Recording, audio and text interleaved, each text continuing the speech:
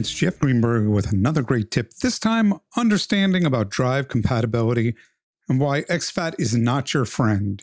I'm only going to suggest you use exFAT for transferring between computers just as a one and done. I'm going to talk about a couple common drive formats, and the first is FAT32, and I still have, for example, some GoPros with chips in it that do this. FAT32 is a file allocation table. It's cross-platform. You can plug it into Mac, PC, it's great. It's limited to 4 gigabytes, and that's what it looks like inside of Disk Utility. You see, it's got that MS-DOS FAT32. I run into 4 gigabyte limitations all the time. That's no good for me. On Windows, the better format is always to pick NTFS. That's the new technology file system. Now, I kind of laugh a little bit about that because that's going back to like before the year 2000. Your Mac can read this, but can't write it. The most common Mac drive format for external drives happens to be called Hfs Plus. That's the hierarchical filing system, also known as Mac OS X Extended. This is my primary format, especially on my Mac-centric systems. This can be read and written on a Macintosh. Windows can't look at this at all. Just doesn't know what to do with it. Starting with OS 10.7, that would be Lion. This is a good 10 years plus ago. We had also the option to format drives exFAT. Now, exFAT looks on paper like it's great. It can plug into Mac, it can plug into a PC, reads and writes in both spots, can have files greater than 4 gigabytes. Sounds good. The scary part is it's not journaled, meaning it might not write the data correctly if ejected improperly. When you're moving little files around, sometimes that stuff doesn't get written until the next real big burst. Over here, I have a drive. Now, it's got a big saying there. It says it's an exFAT drive. I'm going to right-click and do a Get Info. I'm going to show you right here. It's an exFAT drive.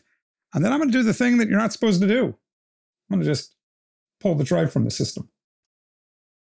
Boom. It's not ejected properly. And because this is an exFAT volume, you know what the danger is. I might have lost some data. I use exFAT, but if I'm going to use it, I use it as I'm putting it on this thumb drive, ejecting it properly, and taking it to another system and getting that data off.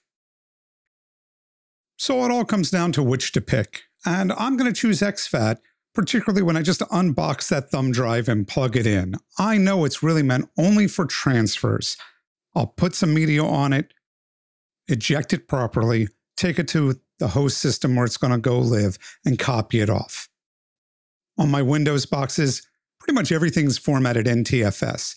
The only problem with NTFS is while I can read it on my Mac, I can't write it. And for that, I use a third-party tool called Paragon Ntfs. Yeah, there's some other open source items and there's some terminal items you can do, but let's be honest here. For reading and writing data, you want to be using a fully tested, supported driver. Speaking of which, on my Macintosh, I can read and write HFS, but when I get to Windows, I can't. And if you're a Mac shop and you've got 1 or 2 Windows boxes, what you really need is Mac Drive. This is sort of the opposite version of Paragon.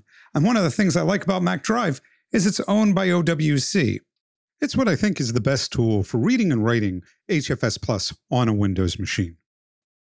One last footnote. On Windows, there are a couple of different ways you can build a RAID, a bunch of disks. And it's kind of a pain because if you ever take that RAID that you built on a Windows machine to a different Windows machine, just switching it can mean a trip to the drive management utility and literally importing your RAID. Now there's another tool and it's again cross-compatible. Same guys as Mac Drive, it's owned by OWC. It's called SoftRAID. If you build a RAID using SoftRAID, the RAID can be plugged into others' Windows systems with 0 setup.